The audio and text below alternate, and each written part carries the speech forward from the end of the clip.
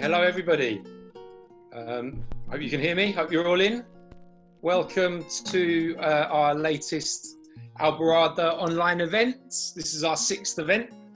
We only started doing them when online events became the new reality of having any kind of interaction with other people. So they've been a big success so far. Really good to see so much interest in today's event. I'm really pleased that so many people have been able to join. Before I introduce our speakers, my name is Nick McWilliam. I'm a co-editor at Alborada. Alborada, as if you've attended any of our events, physical events or online, Alborada is an independent voice on Latin American politics, media and culture. We provide a progressive take on the region, offering perspectives rarely found in the mainstream. So I'm sure there'll be plenty of opportunity to talk more about what we do and various other independent media out there. A few items of housekeeping before we get into it. We recently released a digital magazine, which you can get for free. I will be posting that in the chat. All you have to do is just drop us an email and we will happily send that to you. So please do get that if you haven't already got it. Also, we have a crowdfunder, which I will post as well in the chat. We're currently at 25% of our target. So massive, massive thanks to everybody who has contributed, to everybody who has supported us by coming to these events, by sharing what we do.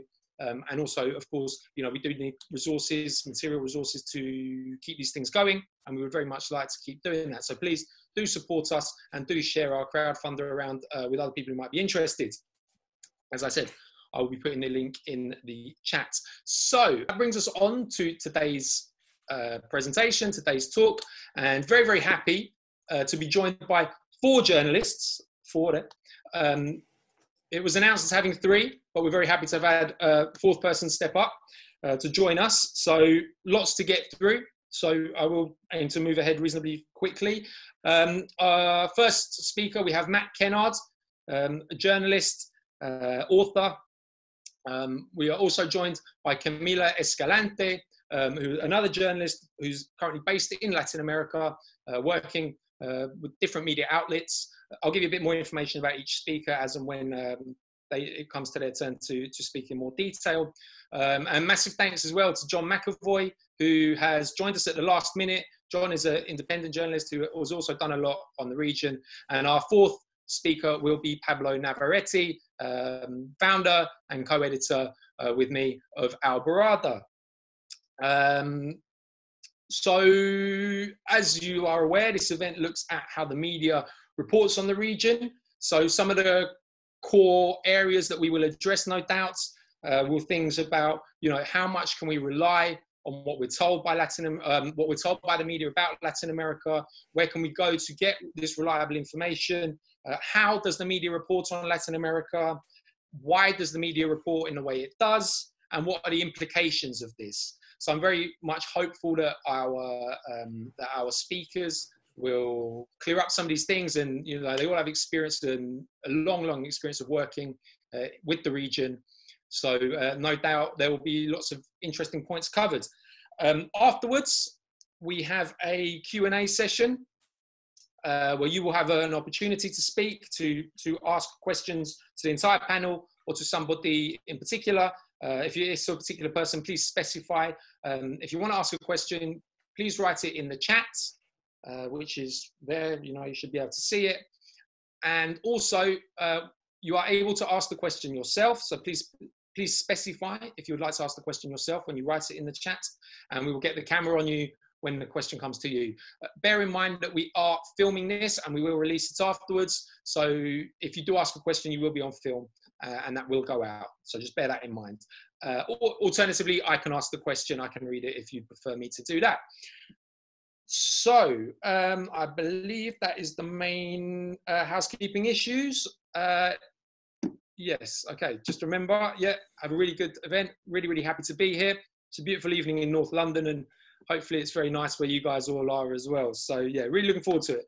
So without further ado, I'm going to introduce our first speaker properly. Mentioned him already. A long-time friend of Alborada is Matt Kennard. Matt is a journalist and the author of 2 books, Irregular Army and The Racket. He is also a co-founder of Declassified UK, which aims to uncover the UK's real role in the world and provide public service journalism investigating UK foreign, military and intelligence policies. Matt has spent several years working closely with Latin America. So please, Matt, over to you. Okay, well, yeah, thanks for the introduction and hello, everyone. I guess I'll start by just what I could offer is a kind of corporate media view of Latin America, because soon after I came out of journalism school, I went to work for the Financial Times and then worked not as a staffer, but worked quite a lot with the Guardian after that. So I was in the belly of the beast for a while. So I can discuss a little bit about that, which might give people a view that you don't often get, because as we know, most of the people that are inside the corporate media don't talk it down because they want to remain in their jobs. So basically the top line is everything you think about the corporate media and how it runs and how it spreads misinformation and disinformation about Latin America is true. And in fact, its role is to do that, because Latin America in recent history, as we all know, has been the place really for really hopeful progressive movements to arise, from Bolivia to Venezuela to Nicaragua to Mexico. I mean, all over the continent, it's really the home of the left in terms of planet Earth. So obviously a corporate media which is set up to destroy progressive movements, or at least echo states which are set up to, which go out to destroy progressive movements, are not going to be kind to those kind of progressions. And in fact, I started working in the corporate media around 2008. I was working in New York for the New York Post. I'm not proud of that. But then I went on to work for the Financial Times a few years after that. So it was at the height of the war on terror. And in fact, what you saw at that point was that Latin America got away, or progressive movements in Latin America and progressive governments got away with doing good things for quite a while, because the US was so focused on destroying Iraq and Afghanistan, and then after that, plenty of other places in the Middle East. And so much of the national security state, the US military, was focused on that conflict that they kind of took their foot off Latin America for once. And obviously there was the coup in 2002 against Chavez, which was backed by the Bush administration, organized by the Bush administration. But in fact, I don't think that the pink tide could have happened if the war on terror hadn't happened as well, and kind of diverted US resources, because obviously part of the whole history of US imperialism is to destroy progressive movements early on, so they can't set an example to the rest of the world of what a civilized society can look like. And the whole history is littered with examples of that. So, but they didn't get to do it this time around. I mean, they're doing it now, they're kind of making up for lost time, but in the 2000s, we saw progressive movements all over Latin America really rising up. And so at the Financial Times, I did not have a different political outlook to what I have now. But after I left journalism school, and we can talk about this later, but one of the problems is if you're a critically minded, anti-imperialist journalist, and you want to have a career, or you want to have an income, you want to have a normal life, there's very few places for you to go. So you kind of have to go into the system, and that's how they capture a lot of people. I resisted that to a certain degree, and never really wanted to stay in it, but that was why I initially went into the Financial Times. So while I was there, I used the many, many benefits you have of working for the Financial Times, which is you have access to all the power players, and they're very candid with you because they believe that you are one of them. So you can go to a country like Bolivia or Brazil or Argentina or Haiti and instantly get on the phone or have an in-person meeting with the US ambassador, for example, or the head of the World Bank in that country. So it was very eye-opening from that point of view. And of course, the stories I was writing for the Financial Times weren't ones that you'd see in Alborada or other places, alternative media outlets. But what I did was gather the information that I could and get the testimony from these people that I knew I'd never have access to again, and kind of used it subsequently to my second book was called The Racket, and it kind of filled in the blanks that you're not allowed to say in the corporate media using their own words.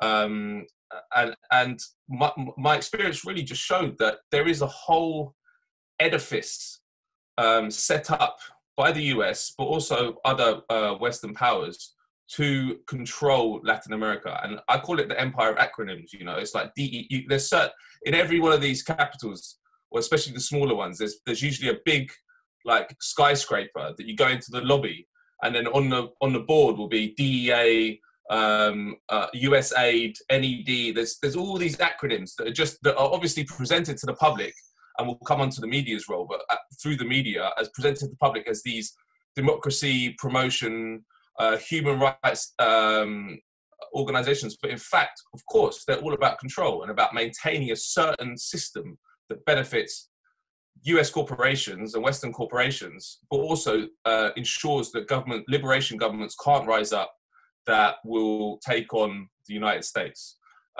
So my time at the Financial Times really just confirmed what I believed about how the system worked before I went in. And I think that the media, I talked about the empire of acronyms. The media is the most important player, because they create the hyper reality that the populations of the Western world mostly believe, and they're completely divorced from reality.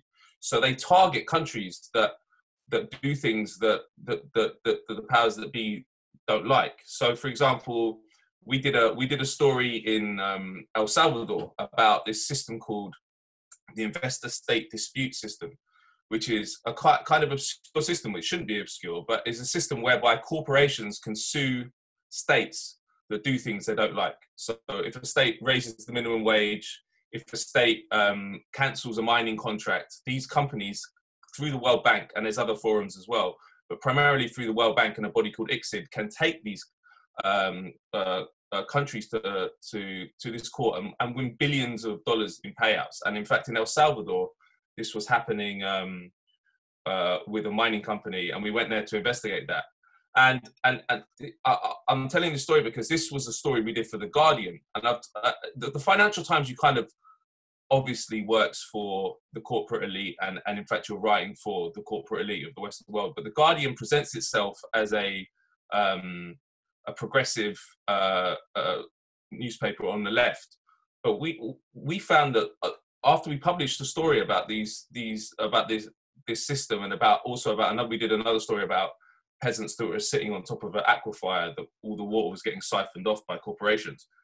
They opened up their pages to the Latin America chief of Sab Miller, which is the bottling company which we exposed, a couple of weeks later, to just 900 words that he just spouted off all the usual corporate talking points to defend what his company was doing. So we have, when you are a liberation government, you have all these forces ranged against you. And we see it now with Venezuela, we saw it with Bolivia, we saw it with Ecuador. There is a whole system that just comes and attacks you. And the media is the most important part of it, because the media, in theory, is meant to get under and analyze the propaganda that is put about by states. But of course, it's an echo chamber. So it creates this whole, as I mentioned, hyper reality about how the world works. And it makes it's so hard to go up against that. And you see it in Venezuela now. I mean, with the recent crisis there, the coverage, I mean, even if you don't like the government there, the coverage was so one-sided and so ridiculous that it's impossible for people to know what the hell is going on. And then you have these mercenaries from the US coming and attacking Venezuela, and the Trump administration literally having a war of terrorism on the country, and it's not covered in those terms. This should be an outrage, an international outrage. It's banditry, but it's not covered like that.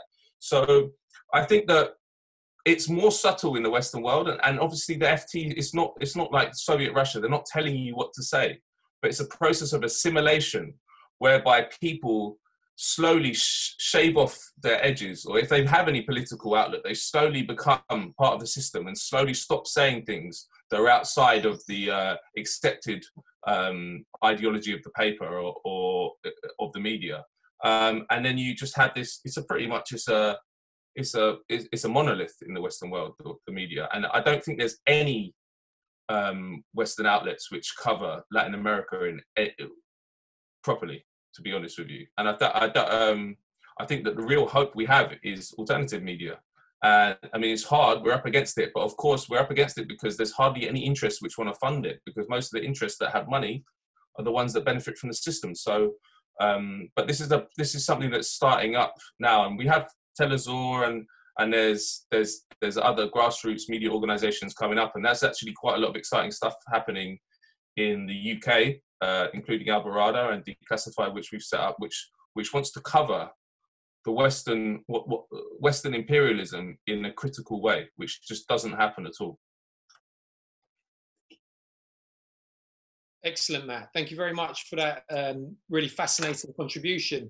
Of course, your reference to the mercenaries attacking Venezuela was the event a couple of months ago when boatloads, I think it was a couple of boatloads of heavily armed former soldiers from the US arrived on the northern coast of Venezuela, were immediately picked up by security forces. It was actually a fishermen's militia which was the first to intercept them. And but yeah, it gives an example of course what Venezuela has been up against militarily and in terms of destabilization, but which is massively legitimized by a media. And just off the top of my head, thinking last year, sort of concerts on the border organized by Richard Branson on the Colombian side of the border, a bridge that had not actually opened was routinely reported in the Western media, or the Northern media, how we want to refer to it, as Maduro preventing humanitarian aid from coming into the country, when in fact it hadn't opened, and actually US and Colombian forces were in effect attempting to invade. So yeah, another example there. I mean, Venezuela's, just one case. So with that, I'd like to introduce our next speaker. Really, really happy to have her here. Camila Escalante is based in Quito, where she works as a TV news producer and presenter at Telesur English, and also works at Causation News in Bolivia, which is the recently launched English language service of Radio Causation Coca, which is the official news outlet of the 6 federations of the Tropico, better known as the Cocalero Campesino Organized Mass Bases, Mass, of course, being the political party of Evo Morales. Camila also reports independently following the developments in Ecuador and struggles against neoliberalism, and is most known for covering Venezuela. So, Camila, welcome to the events. Hey guys, thanks for having me. Confirm with me that you can hear me. We can hear you very well. Okay, perfect. So I do want to say that one of my first encounters with Alborada and also Pablo Navarrete, who is now my colleague with Telesur English, was through some coverage that you guys did in 2017 on Venezuela when the destabilization protests, which were of course largely coordinated between like the mainstream corporate media, the foreign press, and the opposition leaders and the paid guarimbas, all of that was going on. So it was April 2017. You guys had a really good event where Pablo took us through everything that had happened with the National Assembly, and kind of spoke about the different issues, including like the sanctions and things that people were not really hearing a lot about at that time. And so at that time, really, some of the best coverage we had was coming from, I guess, Alborada and Pablo, and also from Venezuela Analysis, as always. And Telesur was covering and had at one point Abby and Mike go on the ground and kind of gave that like a big push and a platform which Venezuela wouldn't have had before, but kind of explaining those things step for step so knowledgeably is like, something I've tried to apply within Telesur covering Venezuela. So I guess I just want to talk a little bit about, my experience at Telesur English, and of course, talk about our project, Causation Coca, which is an extension of Radio Causation Coca, which is, the original Spanish news outlet of the 6 federations there in Bolivia. So working among other media workers at my day job and other places, where we're doing similar work, it becomes apparent that there are some people who've been more involved in social movements and working closely with communities. And then there are also people who kind of defend their journalistic practices on the basis that, you know, they spent a large sum of money to go to these prestigious university programs. And of course, there's some crossover, but, you know, I think it's really important, you know, to make sure that we're not just parachuting into a country or situation or a community for a season or for a limited period of time. And we can't just be covering events kind of on a one-off basis and not part of a larger, you know, incorporating the larger context.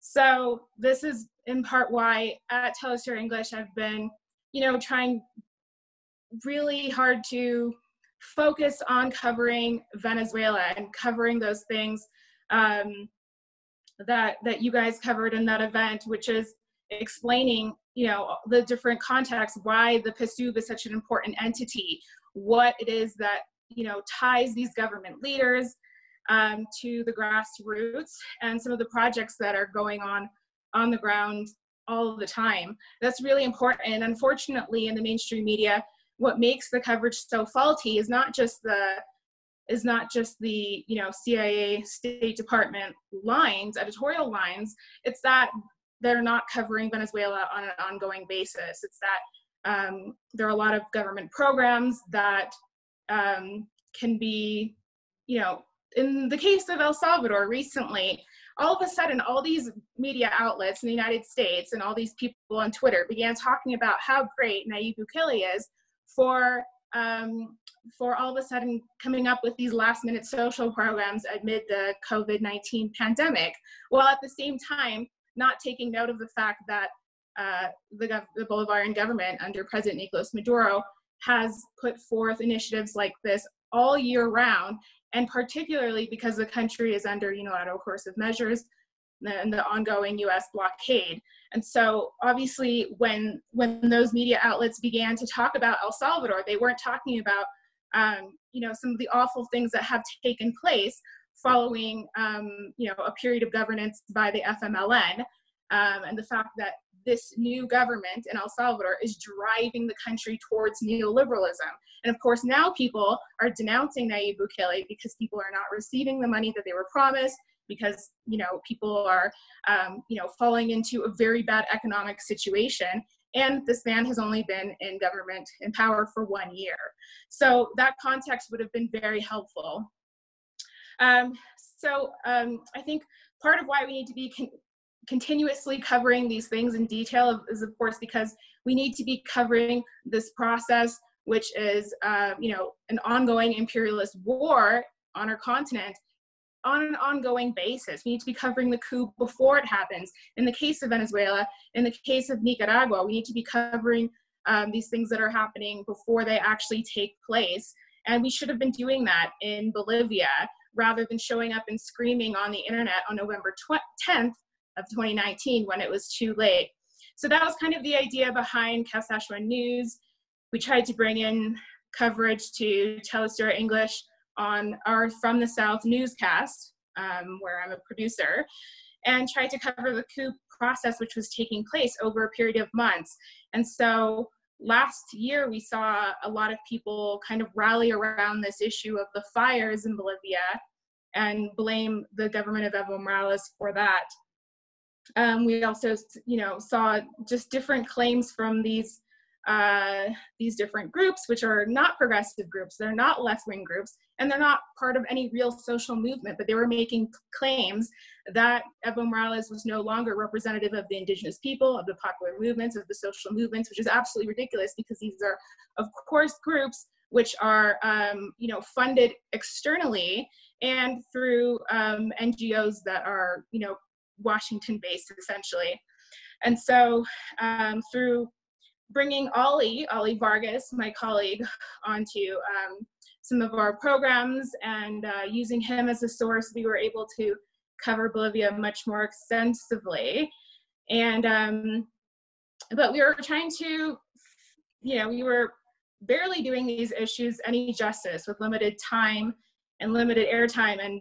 And the only way to cover these these issues was really to be on the ground. And so that led me to going to Bolivia as the coup took place on my own initiative. I took my annual leave and flew there. And while I was there, I did report for and contribute to Mint Press News and for Telstar English, of course. But that was something that I felt like I needed to shed light on for the English-speaking world, because, of course, for Bolivia, we've always been translating things from Spanish. There was almost no coverage of Bolivia before the coup in English. And we also I didn't want any of these events that were taking place to be watered down. So that's the reason why I went. And so I think like one of the things that has been really important to talk about with Bolivia is the way in which the MAS party is completely embedded in the country's social movements, and that makes the party unique. It makes the situation of the left in Bolivia unique, as in Brazil with the PT, as in the Sandinistas, and similar to obviously the PSUV in Venezuela, and that we want to show in Causashwa News that the 14 years of the movement towards socialism in government has resulted in substantial gains for the Bolivian people. And we also want to allow them to be able to speak for themselves. And so we launched Causashwa News in the middle of this, very strict state of exception here where I am, and of course the lockdown there in Bolivia. And so, a lot of the things that we've wanted to do have been postponed, but it's something that we fully want to launch going forward, and be able to get people to send materials on the ground to be able to speak for themselves. And what someone like I can do is provide translation and to be able to subtitle things and to give things a bit more of a platform. And so as soon as, things kind of loosen up and relax in terms of like the regulations, we want to be able to go full speed ahead with that. And, some of the things that have happened in Bolivia are happening in many other countries, have happened before, with the United States and right-wing forces attempting to overthrow governments and to sneak their way in there through NGOs and through these different right-wing figures. So I did come up with a short list of topics that somebody could investigate if they're not on the ground, because I think that it's really important that we give people the tools to report on the ground, to be able to allow people who are already on the ground to have a voice and all of that stuff. But obviously I'm speaking to people who are in the UK. And so I think that the work that different outlets do, which are not here in Latin America, is it's very important, but it's going to look different at times. And so I think, personally, some things that I've seen, people do spend a lot of time writing these articles for outlets that pay $150 or what have you. Maybe that's high for you, maybe it's low, but a great deal of money for articles on Latin America. And these are, a lot of times people have spent a great deal of time outside of Latin America. And so what are you really reporting on? Well, there are still things that you can contribute. So one of the things that has been on the top of my mind has been me to be looking at the activities that the DEA, the U.S. Drug Enforcement Agency, has been doing here in the Americas. Specifically, we need to look at what the DEA, what kind of role it has had in Colombia and the ties to the government and the different institutions there, as well as to the paramilitaries and what the military knows, and those who, and the way in which, the operations that the DEA is connected to presents a threat to the livelihood, to the lives and safety of campesinos, the indigenous communities, as well as neighboring countries. These are things that can be investigated from afar. And apart from that, connected to that, there's a big operation to try to present to paint Venezuela as a narco state, despite the interior minister and a lot of other ministries coming up with very specific information, such as geo-satellite tracking system information that shows that vessels are leaving Colombia and they're going to Europe or North America or other parts of the Caribbean, but completely bypassing Venezuela. We know this is a fact, and we have that information, and it needs to be exposed. It needs to be reported on, and these considerations would be of tremendous help, not only for debunking the myths around Venezuela, which is under attack right now, which is under siege with, U.S. militarizing the Caribbean Sea, but it would also serve to, expand some of the myth debunking for Bolivia, where people have tried to paint the socialist government, which was ousted, as a narco entity, despite really obvious information to the contrary. And another thing, as I mentioned before, would be for people to spend a little bit of time looking through these different characters who have emerged in the Bolivian coup from those right-wing sectors, and in the case of Nicaragua and Venezuela, and figuring out what their funding sources are. What sort of activism are they really doing? If they have a foundation or an organization, if we see them speaking at the United Nations, who's sending them there and who's paying them, who's giving them a platform on the world stage and for what purpose? And so these are some of the things that I think we should be focusing on covering when we're not on the ground. Excellent, Camilla. Thank you very, very much for that contribution. Nice that you mentioned Oli Vargas. Of course, Oli spoke in our event 2 weeks ago on Bolivia, on the current situation there and on the coup there. We'll be posting that online. If it hasn't gone online today, it will be going online tomorrow. So do check that out and do subscribe to our YouTube channel. Let's not forget as well the Observer editorial, the so-called newspaper, The Guardian, obviously, The Guardian's sister paper, supposedly the paper of the progressive left in Britain, published an editorial shortly after the coup against Evo Morales, in which it blamed Evo for the violence being committed by the coup regime against indigenous pro-mass supporters. It also referred to the government, the regime, I don't like to call them the government, of Janine Áñez, the self-appointed president, who won 4% in the election, and which has recently cancelled elections and is in a brazen power grab. Referred to her as the properly constituted interim government. That was in the Observer. So, they have definitely played their part in legitimizing the far-right coup in Bolivia that has massacred indigenous supporters and shut down democratic processes. Moving on, I would like to invite John McAvoy to speak. Again, John, a very late addition to the panel, but we're delighted to have him here. John is an independent journalist who has reported from Colombia and Venezuela. He has also written about recent British involvement in Latin America in the International History Review, The Canary, Tribune, and Jacobin. So over to you, John. Hi, Nick. Cheers for having us. Can everyone hear me? Yeah. Yeah, we can hear you. Good job, dude. Yeah, so I just wanted to start off with a quote on the media from Noam Chomsky, and then I'm going to apply that to various instances of reporting on Latin America, both in my experience of reporting from and on the region. The quote is: "The basic principle, rarely violated, is that what conflicts with the requirements of power and privilege does not exist." Now, I'm going to elaborate in 4 different ways on how this occurs with relation to Latin America. The first one is some uncomfortable evidence or some uncomfortable facts simply do not exist. Now, as some of you may know, I recently revealed the existence of a Venezuela reconstruction unit in the Foreign and Commonwealth Office last month. Now, the evidence suggested deep UK complicity in the coup process in Venezuela.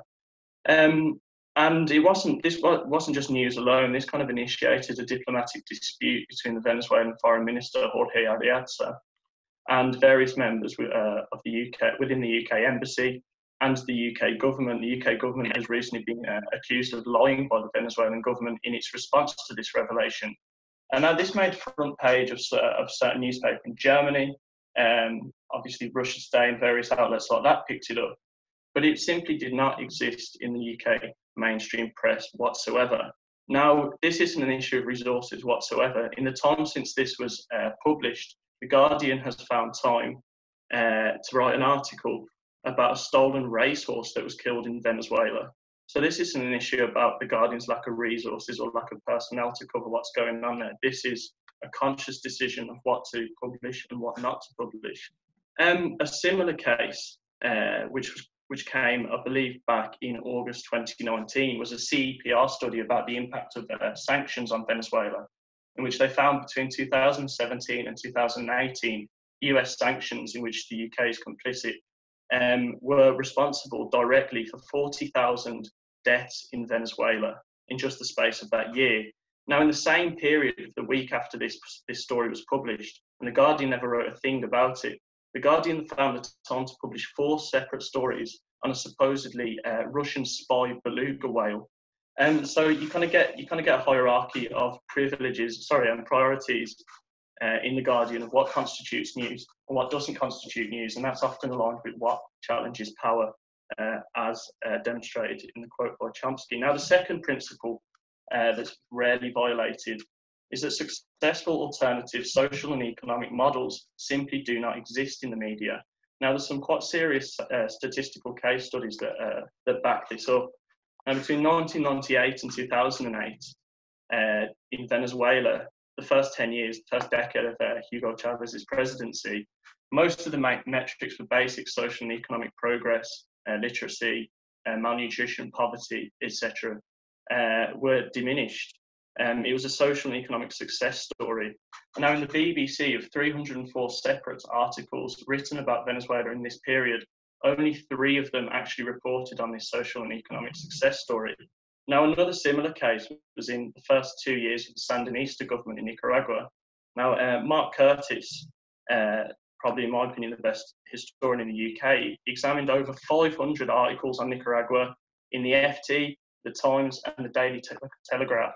And it was a similar social and economic success story as Venezuela, praised by Oxfam and various other international organisations. Now, between 1981 and 1983, only 1 in 500 articles in these outlets even mentioned these social and economic metrics of progress, which, I mean, if you look at the statistics between 0.01 and 1% mentioning these metrics, you can see how much of the corporate press is structurally incapable of reporting accurately or fairly on these alternative social movements and governments. The third principle is that some uncomfortable facts do not exist until their potency is totally lost. So until the knowledge of the facts becomes totally benign. One of the main ways in which this occurred was on the 23rd of February, as many of you will recall, in Venezuela, as the US tried to force humanitarian aid, in inverted commas, trucks onto the Venezuelan border.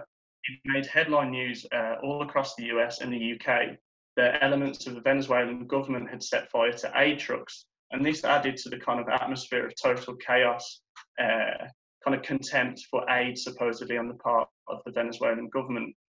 Now, this was reported virtually at the time by Grey Zone that it was in fact members of the Venezuelan opposition and people on the Colombian side of the border that had set these humanitarian aid trucks on fire.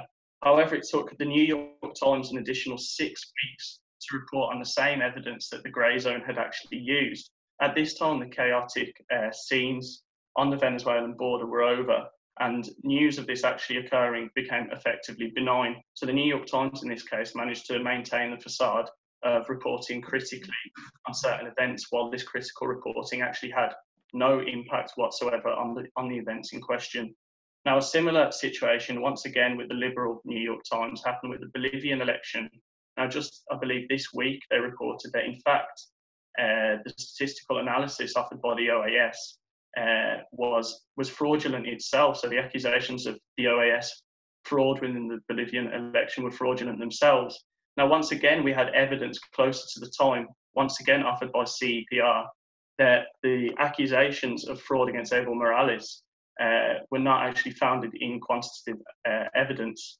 However, it took the New York Times once again, this time 8 months into what can only be called now a dictatorship, to actually report critically and factually on the evidence that existed much closer to the time. The fourth principle, and the final one, is that uncomfortable facts only exist when told by already discredited figures. Now, so the media spent the last decade or longer in some cases demonising and bastardising figures like Hugo Chavez, Nicolas Maduro, Dilma Rousseff, for example. And once they're sufficiently demonised, then any evidence that comes from, or any factual evidence can be offered from their mouths and is thus immediately discredited, despite it being a fact in and of itself.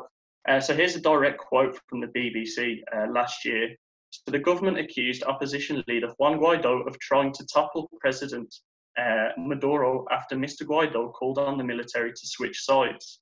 Now, the fact is actually contained within the sentence itself. It was an attempted coup, but it only existed as a coup in the words of Maduro. So the idea that it is a coup is instantly discredited. And just to finish off, the inverse is also true within the corporate media. So the US government is systematically presented as a kind of credible source of information.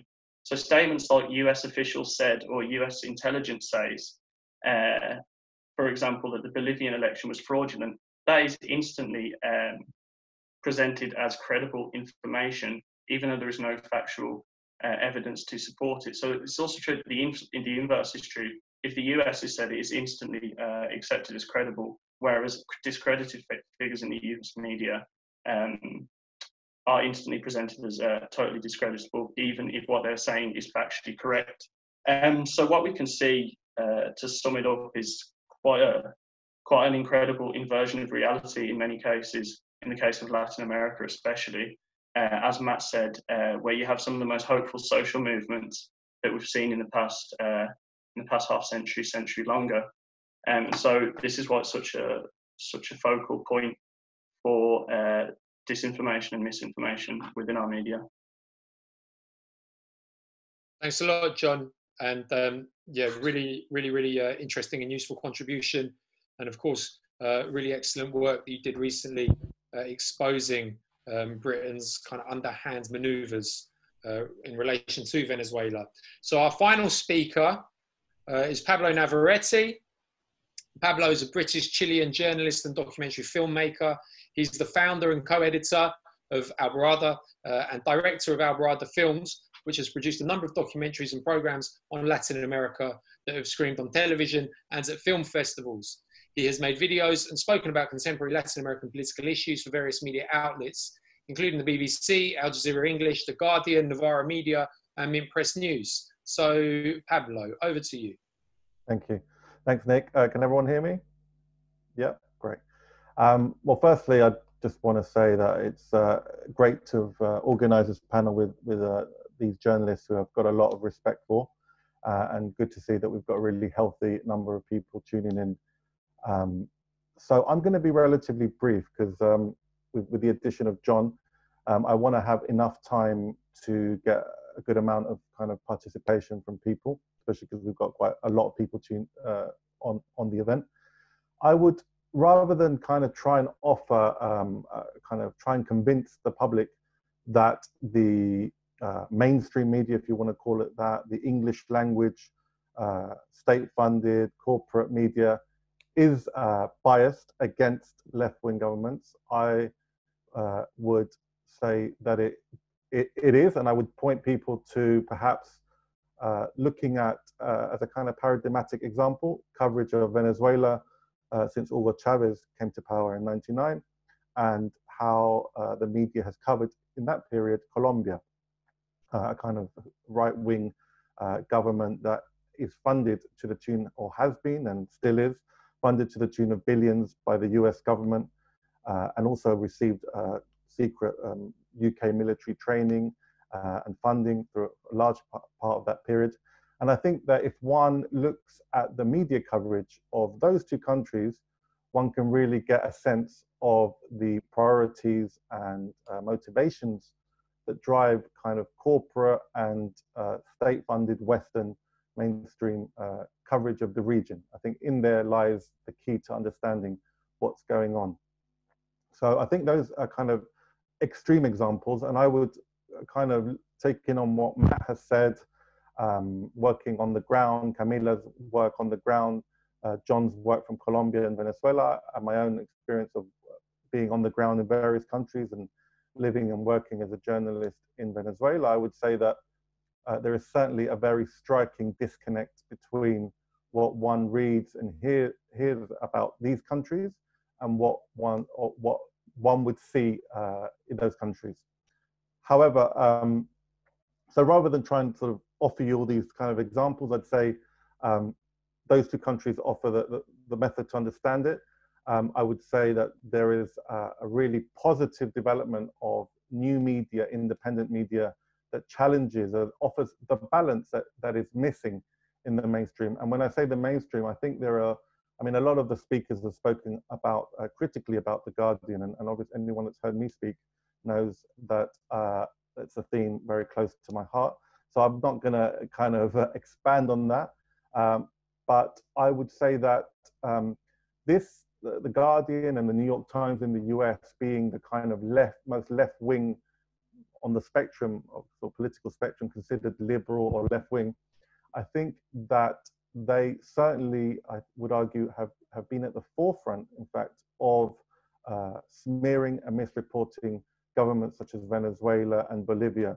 And so when it comes to Latin America, there is really not much that you can say, you know, there is very little difference in the kind of ideological spectrum in terms of saying, oh, the Guardian has much better coverage than, say, the Times. If anything, it plays a much more insidious role. And I think the question then becomes, why is that? I mean, I think going back to what John said and quoting Chomsky, I had a 1-minute Chomsky clip, which I still think it would be good to end on as a means of maybe opening up the discussion, which is an interview which I recommend people watch, a half-an-hour interview with Andrew Marr, kind of BBC, a very sort of celebrated BBC journalist. That Andrew Marr interviewed Chomsky in 1996 about the propaganda model, his kind of effectively his theory on how the media functions, which I think would find echo with a lot of what Matt has said and what John has said and Camilla as well, where he basically says that the mainstream media, its job is to deliver sort of audiences to subscribers, and that kind of explains a lot about the type of reporting it does. I mean, obviously I'm kind of simplifying it, and that, you know, therefore the thought that its real function is journalism is kind of misplaced if we understand it in those terms. Now, I think it's also, when asking why it is the case then that the media is not fit for purpose, I think we also have to recognize that conversely, you know, outlets such as Telesur, which I'm a freelance collaborator on covering the UK, it's not the case that Telesur will engage in sort of massive critical exploration of the Venezuelan government. And that has to, in the same way that perhaps it is not the case that Russia Today will do that when it comes to Russia, but it's certainly, I would say that the importance of journalism is about getting an honest appreciation of the situation. This talk of objectivity that, for example, the BBC will hide behind is obviously, for example, given the statistics that John has shown, there are numerous examples how the BBC breaks its own sort of codes on balance, on how it should be presenting information. So this idea that there is an objective way of presenting information is false. I think that personally, I think the closest as a journalist, the role of a journalist is to try and present the facts in the most honest manner that kind of gets to the truth of the issue. And so I don't think it's a surprise to find that the BBC's output on Latin America shows a very, shall we say, strong correlation to the foreign policy priorities of the British government, which obviously, in the case of Latin America, is essentially a kind of satellite of the US, as it is with not only Latin America, to be honest. So I think, so not only is there a kind of mass imbalance in how Latin America is reported, but there is also the imbalance created by censorship by omission, which is what isn't reported. So when Venezuela becomes the main sort of dominates the news cycle on the humanitarian sort of catastrophe, quote unquote, that is occurring there, and no one would deny that there is a very severe humanitarian issue. However, it is striking that no similar week-long or there was not a similar level of reporting on the thousands of people that have died in Colombia due to malnutrition, or the hundreds of social leaders that have been murdered in recent years by again, right-wing governments, and again, funded by the US government, funded by the British government, which you would think would give it a more newsworthy, would give it more newsworthiness, essentially. So I think, you know, these are the questions that I think mainstream journalists really have to answer. And I think that there is, I mean, again, I don't want to come on here. I've made programs, short programs for Al Jazeera English, who I think is an interesting case, because I think Al Jazeera English, you have both the best of journalism in terms of output in Latin America. You have programs that you could never get on, say, the BBC or on other mainstream channels, but you also have some awful right-wing, unbalanced programs. So it goes to show that while there are structures in place, I think there are spaces that, as a journalist, I have taken the decision to look for spaces to put my journalism out if I have a level of editorial control that I'm comfortable with. So I know others would say, given the Guardian's role, it's now something that has to be boycotted. I'm not convinced by that argument. I think we have to critique what's wrong, build an alternative, because we cannot expect the Guardian essentially to offer, to give Latin American left a fair hearing. But we have to also be able to use the platforms when they're offered to us, but build the platforms that will be sustainable and credible for the long term. So I don't know, the censorship by omission the thing that I mentioned, I think is really interesting, and I think this clip that hopefully we can show now, for me, speaks to a lot of why the mainstream covers Latin America in the way it does. It is because, for example, in the case of the UK, 7% of the people in the UK roughly go to private school, but they dominate the judiciary. They of the leading journalists, they make up over 50%. They make up, I think, a third of British MPs. So there is a class element to this, so it's not that they are kind of perhaps have a hotline to say we need to smear Venezuela today. It is that these people have gone through an educational system which has ingrained certain ways of thinking, and with that, I would say in the case of England definitely, and the US even, is this kind of empire state of mind, which is this kind of, you know, the white journalist, private school educated, going off to be a foreign correspondent, and almost seeing it as a bit of a jolly, kind of not very serious, you know, not speaking Spanish, and almost bringing this kind of arrogance and ignorance, which I think is that toxic mix that we get, the arrogance and the ignorance. And I always go back to that time when the US wanted to renew their military base in Ecuador near the beginning, I think, of Rafael Correa's presidency. And he said something along the lines of, sure, that's absolutely no problem, as long as you guys can give us a military base in Florida. And you can imagine the reaction of the US to that. And I think I think when one puts a mirror up to these situations, you kind of see the hypocrisies at play. So I think if we can, it'd be good to just finish on that little 1 minute clip, and then maybe, yeah, open up. Thanks a lot, Pablo. Another excellent contribution. I was brought up, like a lot of people, probably post the Watergate film and so on, to believe that journalism was a crusading craft, and that there were a lot of disputatious, stroppy, difficult people in journalism. And I have to say, I think I know some of them. Well, I know some of the best and best-known investigative reporters in the United States. I won't mention names, because whose attitude toward the media is much more cynical than mine. In fact, they regard the media as a sham, and they know, and they consciously talk about how they try to play it like a violin. If they see a little opening, they'll try to squeeze something in that ordinarily wouldn't make it through. And it's perfectly true that I'm sure you're speaking for the majority of journalists who are trained, have it driven into their heads that this is a crusading profession, adversarial, we stand up against power, a very self-serving view. On the other hand, in my opinion, I hate to make a value judgment, but the better journalists, and in fact the ones who are often regarded as the best journalists, have quite a different picture. and I think a very realistic one. How can you know that I'm self-censoring? How can you know that journalists are self-censoring? I'm sure you believe everything you're saying. But what I'm saying is if you believe something different, you wouldn't be sitting where you're sitting.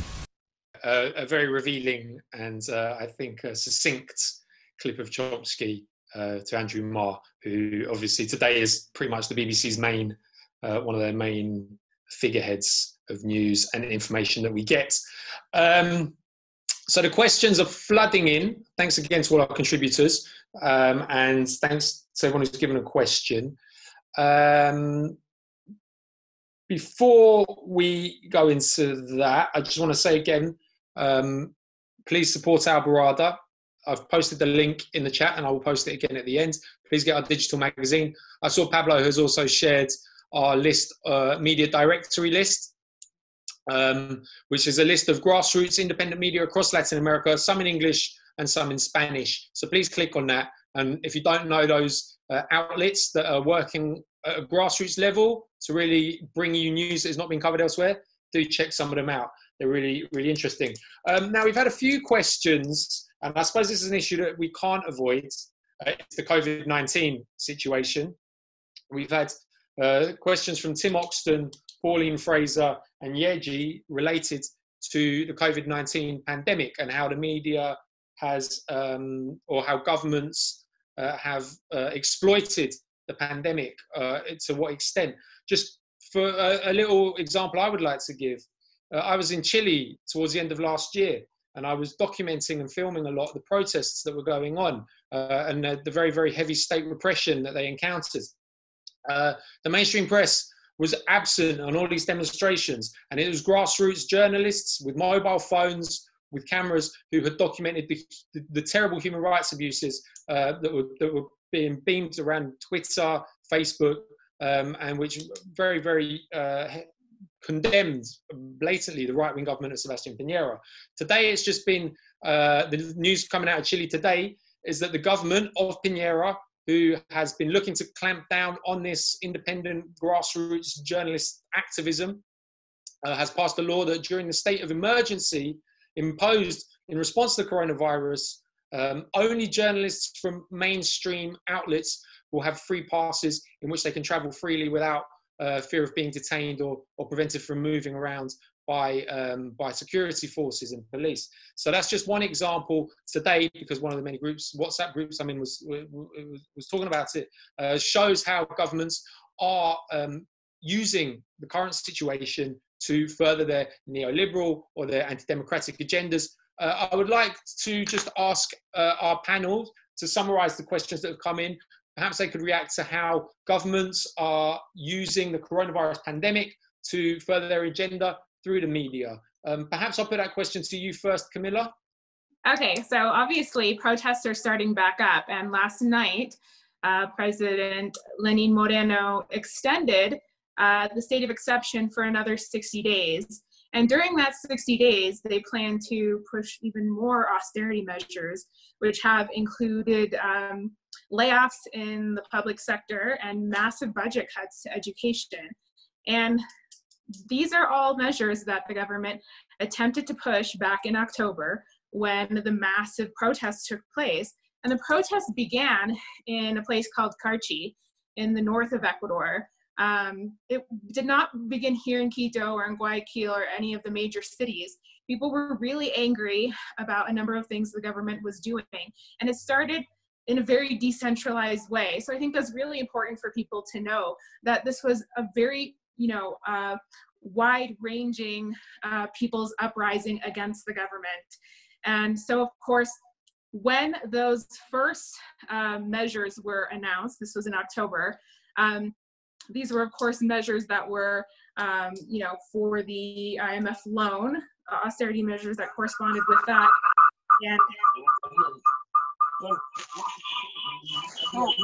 okay, so I'll wrap it up quickly, but it is really important to know that it was multiple sectors that rose up against the Lenín Moreno's IMF austerity, and because of that, a lot of that got shut down initially in October. But the media actually did parachute into Ecuador only after maybe the third or fourth day of protest, when the indigenous movements came from other provinces and other areas around Quito to Quito to join the protests. And they ended up leading the protests nationally, largely through CONAI. And so, of course, that was in the end, those 10 to 14 days of protests in Quito, because of course the protests began before that outside of Quito, was seen as a victory for the indigenous movements in those communities. And so the government has been looking to bring those cuts in through various means until March, when they saw their opening. And so as things are, they were beginning to try to reopen the economy, despite the disaster that was the COVID-19 crisis in Guayaquil and the large amount of cases and deaths we saw here, that was with the health system completely unprepared. Now we're seeing another spike in cases and huge issues with the mayor of Quito saying we don't have sufficient beds, hospitals are at capacity. And just 2 or 3 weeks ago, the government actually laid off hospital workers. Healthcare workers were just laid off because we thought we were over the peak. So people are losing their jobs. You're seeing more people than ever outside begging for money, selling things that nobody needs to one another. Situation is just as bad as it can possibly be. And now they will use the next 60 days of this extension of a state of exception to push even more austerity, under which even more people will lose their jobs. People are forced to lose 25% of their pay in the public education sector, and other just absolutely disastrous measures that will have far-reaching effects. While at the same time, we hear rumors of a possible self-coup in the government and things such as that. Okay, thanks, Camilla. Yeah, another topic that we could talk for a very long time on, but we do have a lot of questions, so I'm going to move it on. Our next question is from Pauline Fraser, and I believe Pauline would like to ask the question herself, so we will get the camera on you, Pauline. Okay, right. Hi, Pauline. Yeah, can't quite see my questions, but it doesn't matter. Basically, it's about the way the media, when I say media, the corporate media has used COVID-19 to attack Nicaragua, particularly the government of Nicaragua, over the way it's handled the COVID-19 crisis in that country. And I wonder if anyone has got any comments about that. And also, just going back to the attempted coup, which was, it was almost touch and go at one time. It was a really vicious attack on the Nicaraguan people, and that the involvement of outside supposedly what would you say, NGOs, good organizations and NGOs of goodwill, that they sound nice, like Amnesty International, for example, and that hoodwinked a lot of people on the left. I remember reading an article in Labour Briefing or something, in which I wrote back about, because it was so poor, because it was actually, spouting the line of okay, the opposition. Okay. Thanks a lot for your question. We'll put that question to Matt. Would you like to come in on that, Matt? I don't know if I'm the right person, to be honest, to answer that. I haven't really followed the situation in Nicaragua with coronavirus. I don't know if anyone of the other panel. I think it's more about the attempts to destabilize Nicaragua over the last couple of years.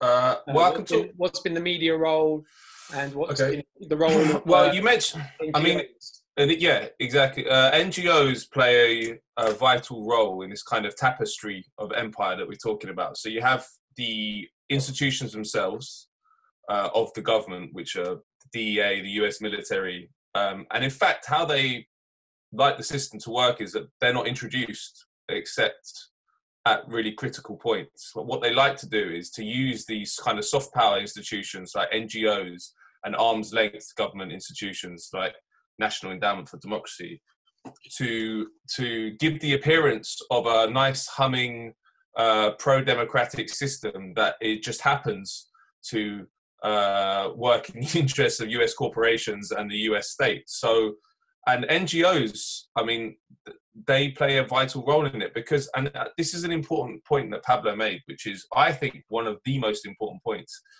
about this, how this whole system works. It's not even ideology, it's just about the milieu that you grow up in. So if you've gone through the educational systems and then enter a media system where everyone thinks a certain way, it's very, very hard to resist adopting that way of thinking. In fact, it's nearly impossible, I think. And I think that I saw it when I went to the Financial Times, because I went in with journalists that were on the left. They were critically minded. They understood. They had good ideas about what journalism should do. And slowly you see them change.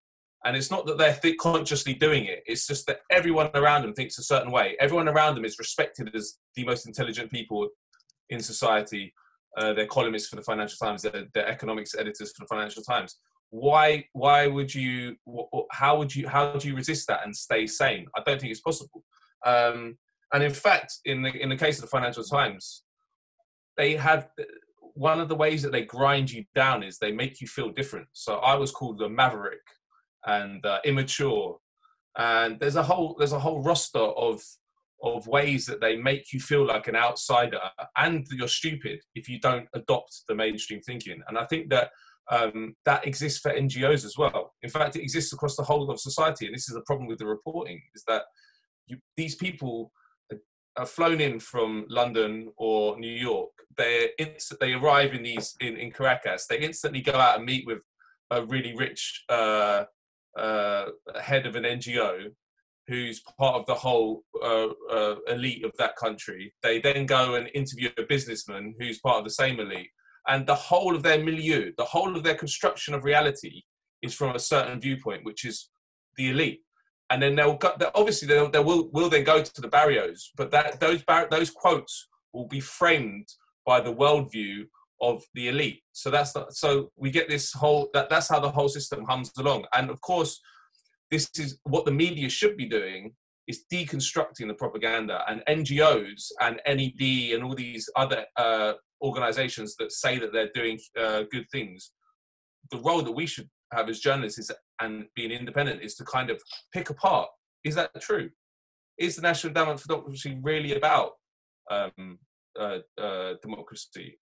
Are Oxfam America really about development? Is the World Bank really about poverty alleviation? And pretty much to a penny, if you start looking to it and avoid the propaganda that's put out across the board, you'll realize that pretty much it's the inversion of reality of all of them. NED is set up to stop democracy. The World Bank is, in fact, one of the main reasons poverty still exists across Latin America and the world. It's what Eduardo Galeano called the upside down world. But it's very hard. You have to have a rational perspective of the system. You have to be completely outside it. That's my point of view. That's why when Pablo talks about why is The Guardian so bad now, The Guardian is structurally, its role is to be bad on Latin America, because its role is to destroy the idea that there can be an alternative. It's the internationalization of what they did to Corbyn. Their role is to guard the left extreme and to make sure that liberation politics cannot exist. And I think that in the case of Nicaragua, obviously that happened, but it's a case across the board with all the liberation movements. And particularly, I saw it in Bolivia, because in Bolivia I spent a month soon after 2008, when there was the very real possibility of a civil war, because there were all these strikes in the east, and it was actually quite similar to what they did to Allende. There was trucker strikes and also they tried to bring the government down through making the country stop working. And after that, you saw with Evo how the system works. When I was there, it really was a kind of formative experience, because it's very hard to understand systems when they're running well, because you can't see the pressure points. But when you get someone who completely upsets that system, you start seeing those pressure points. So you start seeing that actually, wow, Evo's kicking out the DEA, he's kicking out USAID, he's really trying to make the country independent. And that really flipped a lot of stuff for me. It made me understand that actually, if you want to be independent and actually do good for your people, there's no way you can do it within the framework that's been set by the imperial power up north. It's just impossible. So and the NGOs are a vital part in that, and one that we should, as journalists, be analysing all the time, because it's also goes to this point of the imbalance of power. Because if you're a journalist, I don't know, for The Guardian, right? You're covering a story about Bolivia. You want quotes, you want information. There's a whole industry on the right that can feed you information, that can feed you quotes. There's tons of NGOs that are probably down the line are somewhere funded by Western governments. There's tons of consultants in Washington, DC. There's tons of human rights groups. There's tons of US government institutions that will freely give you information and are set up to skew the debate their direction. On the other side, there's hardly any infrastructure because there's no money there. So you have this complete imbalance of power, which is another reason that the coverage is so skewed, because, and in fact, this isn't in Latin America, but you see it a lot with Israel-Palestine, that you literally, the Palestinians are completely voiceless because they have no infrastructure that's developed to give their voice in the media. Whereas on the other side, it's one of the most sophisticated operations in the world. So it's the same in Latin America. And I think that's why Hugo Chavez started Telesur with other left governments, because they understand that information operations are vital, or getting information out that counters the narratives put out by Western media is vital to maintaining power. Because if you have populations in the West that have been just bombarded with misinformation about governments, it's much easier for them to take them out. And you see that with Venezuela now. I mean, the coverage, as I said earlier, it should be on the international page. It should be terrorist attack on Venezuela. The terms should be, but they're not, because you have a whole industry which is feeding information to the media and then to the population, which just makes it seem like it's okay that this happens, because it's understood that Venezuela can't be a sovereign country. It's understood that the US wants to get rid of Maduro because it wants freedom and democracy for Venezuela. These are all just deeply embedded ideological facts that have been created by a framework of institutions, which includes NGOs and which includes government institutions and which includes the media. Thank you very much, Matt. Our next question is from John Perry, and I believe John is going to read the question himself. So we can get the camera on John, please. Yes. Hi, John. Hi there. I'm based in Nicaragua, and I do write sometimes for the Grey Zone and for Counterpunch, trying to put a progressive view about what's happening in Nicaragua and countering the likes of the Guardian, BBC, and so on. One of the most depressing experiences is to find how divided the left is on this issue, and indeed the same applies on other Latin American countries. And my question is, how do we try to get the left to be more progressive? How do we get them to see that they should be sceptical about the Guardian, the BBC, New York Times, and so forth, and indeed be more sceptical about whatever they read anywhere, because they do lap up what essentially is right-wing propaganda. Thank you very much, John. Pablo, would you like to come in on that?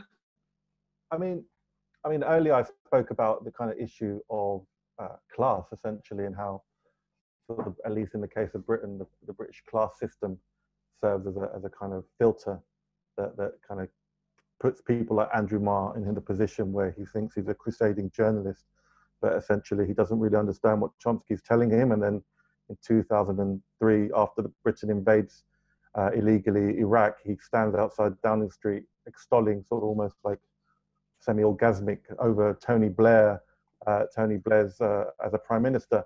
And so I think that there's an issue of class in the mainstream, which I think is, at least certainly in the case of Britain, explains a lot. But I think if we're talking about the left, I mean, if we're talking what is kind of the really existing left media in somewhere like the UK, I think obviously the coverage of Latin America in independent media outlets can also be kind of divided between I guess on the one side you've got more sort of stridently left-wing outlets such as the Canary, and then you've got others such as Novara, who I actually think that do a kind of really good job, but who on issues of Latin America kind of have often taken a very cautious, we can say that to put euphemistically, cautious, slightly clumsy way of covering it. And I would argue that the issue of class is also a factor in there as well. I think there is, especially the Corbyn moment that began in 2015, there were re-energized sort of the British left, and I think it served as a massive political education for vast swathes of the UK society. But I also think that some of the reasons why there was a lack of courage or there was a lack of propensity to defend certain principles was because the people in the positions perhaps came from a certain class that was alien, that was removed from the kind of nitty-gritty of the class struggle. And so for them, it was fine to say, for example, on Venezuela, Victor Jara has a song called Ni Chicha Ni Limonada, no to Maduro, no to US imperialism. They're these kind of abstract positions that are kind of fine to have in a theoretical sense. But when you are in Venezuela, and you're being attacked by US imperialism and US sanctions are kind of, killing people, I think that the kind of positions of perhaps outlets such as Jacobin have shown on Brazil have been in the run up to the coup, where there seemed to be a kind of litany of anti-Lula Lula articles, anti-Dilma articles that fed into this narrative of a kind of a justifiable uprising. So I think that how do we? I think it's about education. It's about, but it's also about class, and I think it's about putting more working class voices in control of the media, voices that are invested in social processes, and perhaps do not see things purely in theoretical terms. Thanks very much, Pablo. We've had a couple of questions relating to Brazil. Obviously, Brazil has had a very tumultuous few years, culminating in the nightmare situation that it has now with a government that is completely reckless with the health of the population, with its treatment of indigenous communities, and so forth. So Rupert asks, I was wondering about your opinions on the Guardian's coverage of Brazil. It seems that they've been largely critical of Bolsonaro's government, but do you think they've gone far enough? And Natalia, also, who I believe is a contributor at Brazil Wire, the excellent English language website, check them out if you haven't done before.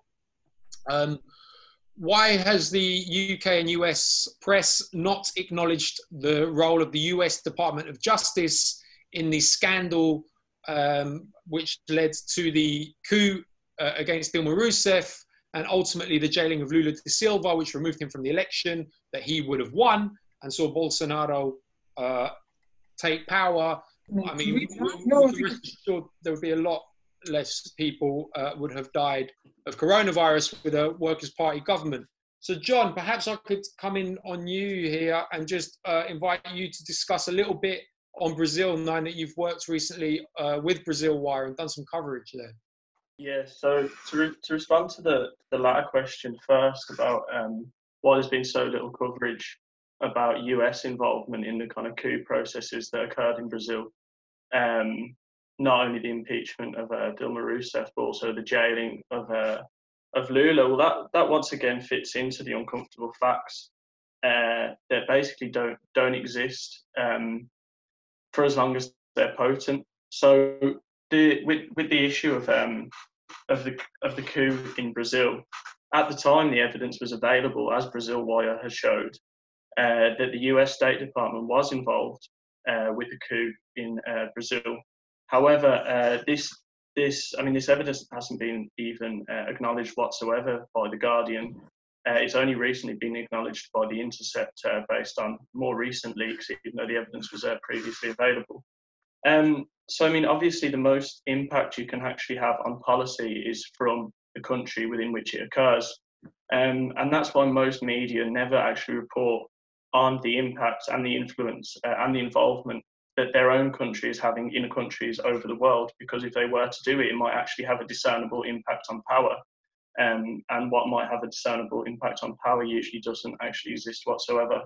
So, I mean, that's one of the main issues. I mean, another issue is I think the Guardian is just simply, in many regards, quite incompetent in its reporting on Latin America. They often get facts wrong. They often just totally disregard most context, especially of US involvement in the region over the past half a century.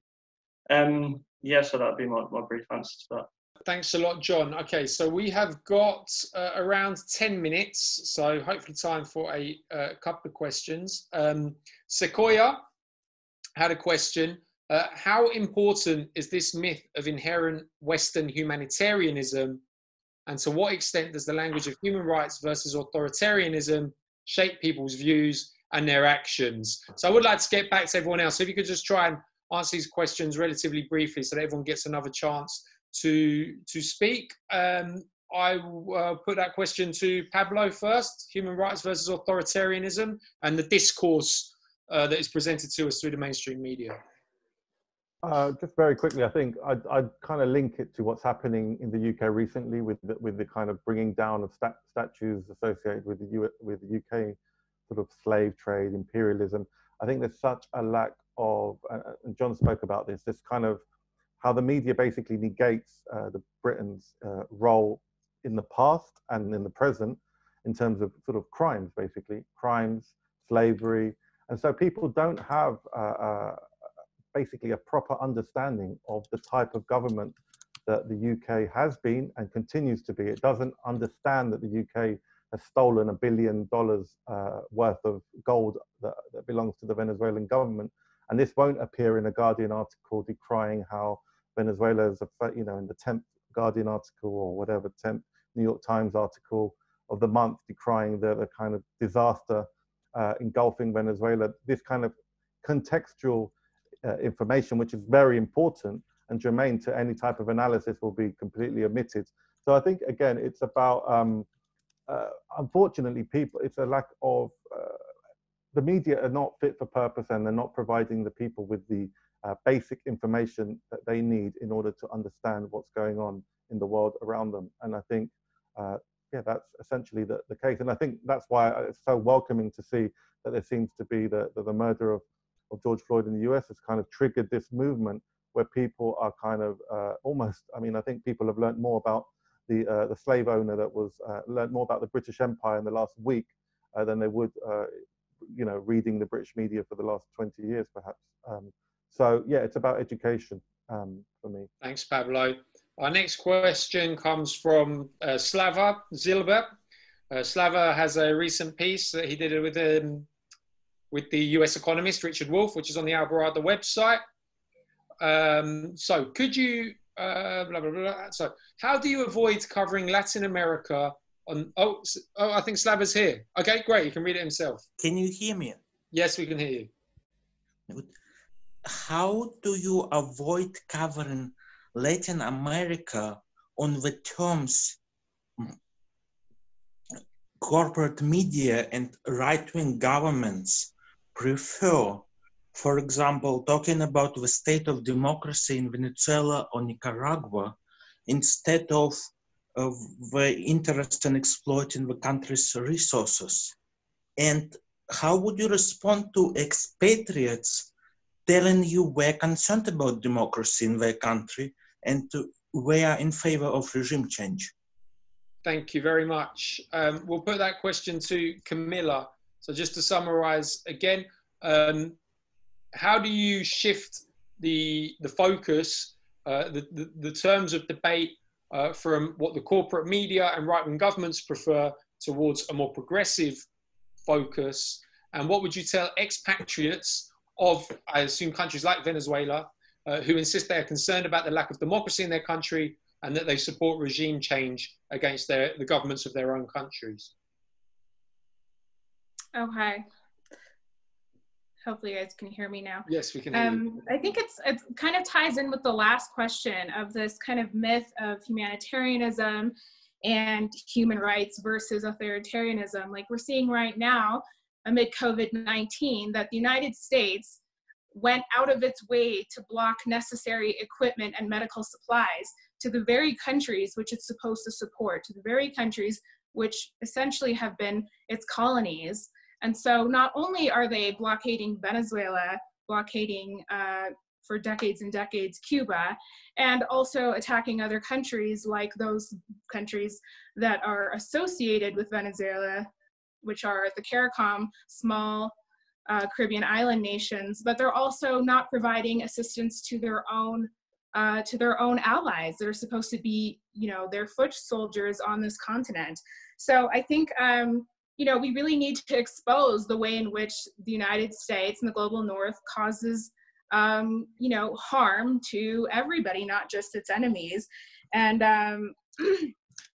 and I think, like, going back to what Pablo just said, people don't know the extent of the crimes of the UK state. Well, people also don't know the extent of the crimes of countries like Canada. So it's especially now when Canada is, you know, upon the orders of Washington demanding a seat on the UN Security Council in order to carry out these imperialist crimes, it's really important to denounce what those are. And so people, you know, so that we're able to expose what's going on in different parts of the world. But yeah, obviously, like, humanitarian aid is largely fake. Everything that USAID and all these other groups do in the global south is obviously not for our benefit. And so we just have to continue exposing that. That is the job of journalists. Thanks, Camilla. Okay, we've got a question from David Raby. So David is going to ask the question himself. Hello, yes. Hi, David. Yes, there is an issue which I think is not so obvious, but it is that the media, the corporate media, tend to systematically ignore interesting and progressive developments in Latin America until they reach crisis point.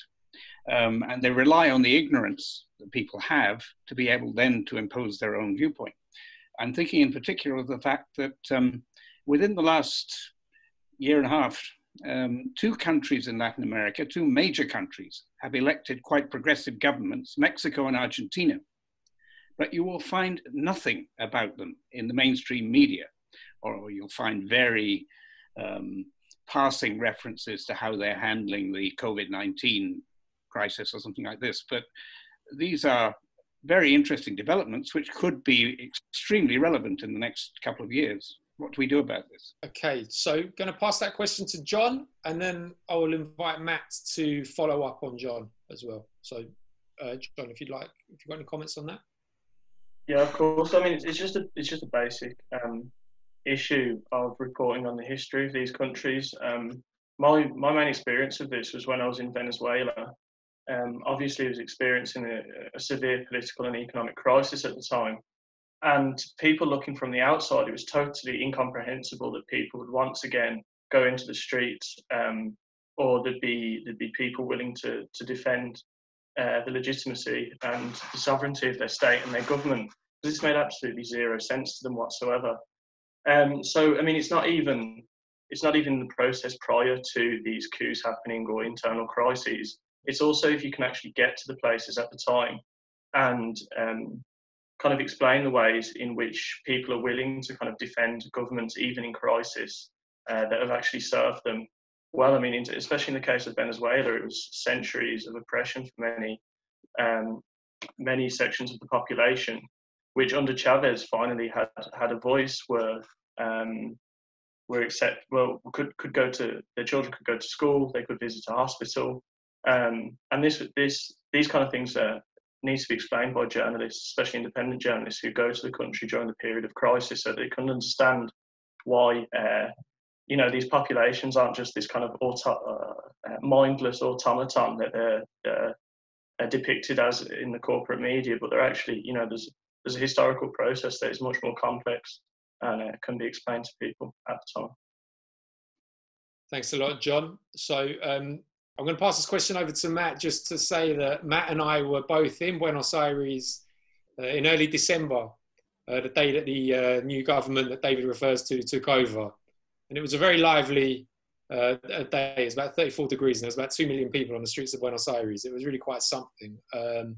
So Matt, yeah, I'd like to just pass that question over to you then. Yeah, I guess it relates, I mean, it kind of relates to everything we've been talking about. I think on the whole humanitarianism v authoritarianism, there is a simple rule for how you will be covered in the Western media, corporate media, mainstream media, if you're a government in Latin America. If you're nice to corporations, nice to international capital, you'll get good write-ups. It's quite simple. It doesn't matter what you do, you will get good write-ups. Lula was an interesting case in the Pink Tide because he actually was not demonized by the media. And that was because his model was different to Bolivia and Venezuela. He wasn't actually upsetting capital in the same way as them. And then you had, and the Western media was quite happy to promote him. I mean, I'm a fan of his, don't get me wrong, but he was definitely a kind of golden child of the Western media for parts of it. And in fact, Obama said he's his favorite president in the world or something along the lines of that. So, I mean, that is the rule. Everything else is ideology. Now, that ideology has been there since the dawn of the elite media. I actually disagree with Pablo. I think we can't deal with that. It's set up. It's like saying, let's try and reform the National Endowment for Democracy or something. I think the corporate media is set up to spread misinformation, disinformation. The way to get around that is to boycott it if you're a journalist, and two, build up alternatives, because it's a long-term project, but that will be what changes the game. Holding on to the idea that at some stage the corporate media might cover Latin America in an okay way or might cover the rest of the world in an okay way, it's not going to happen. Think about like Honduras. I mean, most of these countries in Central America and in other parts of Latin America, there's like 3 oligarchs that own the whole media. The idea that you can appeal to their good sense that maybe they'll maybe write something truthful about liberation movements which threaten their power, I don't buy it. So I think what we need to do is what Camilla was saying, do what journalists are meant to do. Try and lift up the veil of ideology, which is just so potent, but understand that that's how the system works, and don't try and think that it's ever going to be different. The way to do it is to build our own infrastructure and our own media.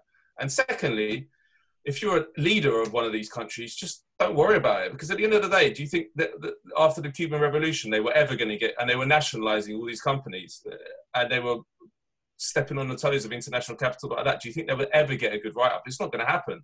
So in some ways, I think that in terms of survival mechanisms and planning for liberation movements to survive, is more about what you do domestically to shore up the people. Because of course, if you're worth your salt as a liberation leader, you should be progressing society in a way that brings a lot of people in. So come up with ways where they can resist the imperial forces that will inevitably come. And I think that in the case of Allende, he didn't do that. And I think I don't really know too much about what happened in Bolivia, because there was talk at the time that there was that they had like people's militias, and I know that's happened in Venezuela. But I think that there is, to some degree, if you're one of those people there, you've got to not really worry about what the international media is saying. Our job, obviously, is to try and influence it and to provide alternatives, because we're here. But if you're there, I don't think you're ever going to get a fair hearing in corporate media. As a conclusion, tear down the whole edifice, build something better, get truthful information out, and then we'll ride off into the socialist sunset. Okay, well, a very nice closing sentiment. I think on that note, I will offer a final word to Pablo. Unfortunately, we don't have time for any more questions. It's been a brilliant event. Obviously, this is something we can talk on and on about, but we will organise more events. Pablo, would you like to just summarise and offer a few closing words? I mean, I don't really want to. I mean, I think there's definitely further things to argue vis-a-vis, how we engage with entities such as the Guardian. But definitely, I think what I think we'd all agree on is the absolute necessity of building alternative, independent media that can kind of challenge these hegemonic narratives that are kind of put out there on Latin America, which are enemies of progressive movements ultimately. And I think we have to look at ways of working together, of supporting each other, of building building platforms that can kind of affect people's consciousness and kind of get to do the journalism which the mainstream and so much of the corporate Western media is not fit for purpose to do. So basically what I'm saying is support Alborada's fundraising. That is you can't get a more beautiful closing line than that. So yeah, all right, well, everybody, thank you so much for your wonderful contributions. It was a really, really great and informative and interesting talk. You're 4 journalists who I admire very much. I've worked with Pablo and with Matt in the past several times. Very much hope to be able to work with John and with Camilla in some form in the future. We will post everybody's Twitter and any other links to their work. We will post in the chats. So please do follow everybody who's participated. I will, as Pablo said, support Alborada. These events, they do cost us to put on, and we do want to expand. And you've just heard why the likes of Alborada are so important. So please do support us, even if it's £1 a month, but if it's more, that's great. But that really, really does make a difference and will allow us to expand and to keep challenging these dominant narratives. Also do get hold of our digital magazine. I will repost the link there.